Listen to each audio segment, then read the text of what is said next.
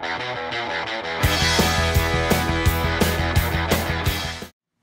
it's Don Skaggs again with Empowered Inventing, the place where we want to help you help other people by taking your innovation, the right opportunities, and sound wisdom, mixing those together and turning them into real things like products and businesses.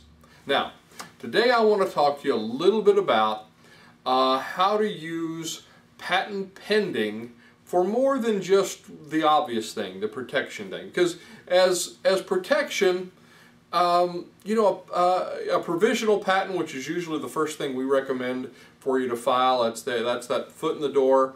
It's kind of like and it gives you 1 year of priority protection, if you will, for your idea moving forward until you file the real, the non-provisional patent, which is like the big enchilada. But it gives you that 1 year to find out if you have a market.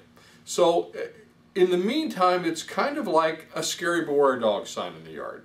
And that's the way I always try to look at it, because maybe you don't have, maybe you could only afford the Chihuahua back in the yard, but at least you could put the scary beware dog sign in the yard because you have filed for your provisional patent.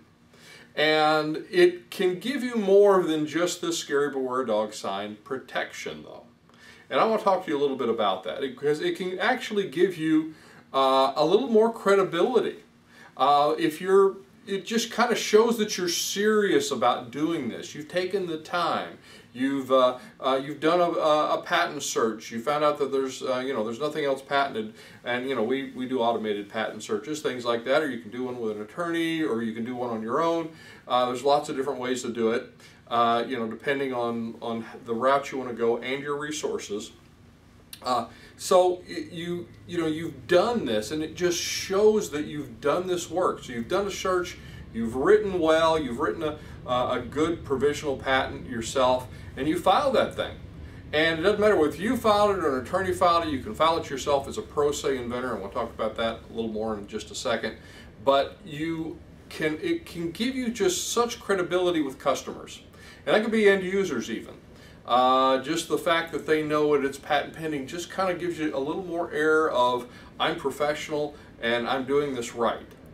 And more than that, even more so, potential licensees.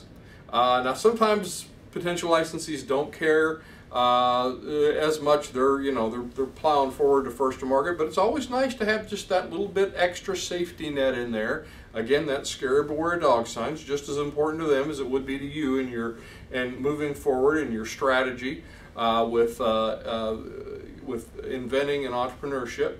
So potential licensees, it's good for them to have it. They just kind of know it's there. They will use it like you would use it if you were going directly to market. And with distributors, let's say you are making these and maybe you're selling a B2B product through distributors, which is one of the things I did. And it gives those distributors just a little bit, if it says patent pending on it, it's just that little extra bit of assurance that, oh, okay, well this is patent pending, maybe we won't get knocked off. Once if we trust this and buy a bunch and put it in a warehouse and start selling it, then maybe we won't get knocked off. It just adds a little to that. It adds it with customers, it adds it with distributors, it adds it with licensees. Now, also, it can give you a little bit of an advertising bump. And the reason I say that is, actually this was the reason I came up with the idea for this, because QVC uses this all the time, whenever they can. If a product is patented, they'll say, this patented technology will do XYZ. Or if it's patent pending, if all they've done is file a provisional patent, or if they filed the big one already.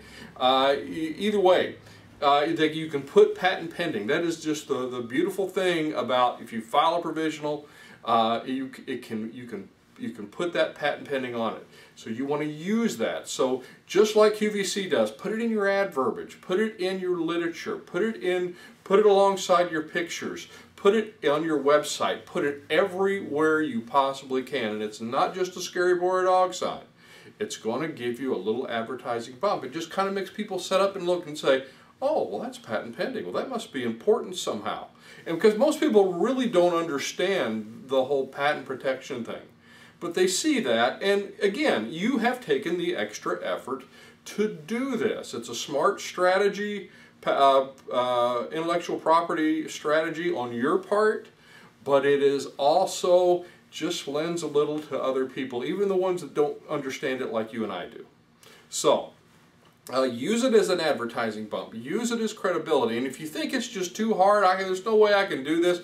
If you're filing as a pro se inventor, which means you're filing it yourself, you can do that. Right now, I believe the current price for that, if you qualify, and most of us do, because for micro entities, independent inventors usually are, small businesses usually are, you have to make under a certain level of money per year. But if you file for a micro entity, sometimes it can be as low as $65 to file for a provisional patent. You can go through an attorney and you can spend $5,000, you can spend thousands of dollars on a patent search, or you can do one of the automated patent searches like the kind that we have in Empowered Inventing. But either way, it is a bargain for this smart protection strategy. Not just for your protection strategy, but for all the other things that it is. For the credibility factor, for the bump factor, it just makes you look like you've got your act together. So, anyway, I hope this is helpful. Again, I'm Don Skaggs. This is Empowered Inventing. Check out our website, empoweredinventing.com. We're adding new things all the time. Learn.empoweredinventing.com will take you to our online classes if you want to see those. So I hope these videos in the meantime are very helpful for you. And be sure and like, subscribe. If you know someone that you think this might help, please let them know, share it with them. And I will look to see you at the next meeting, workshop, maybe one of our online classes, or on the next video.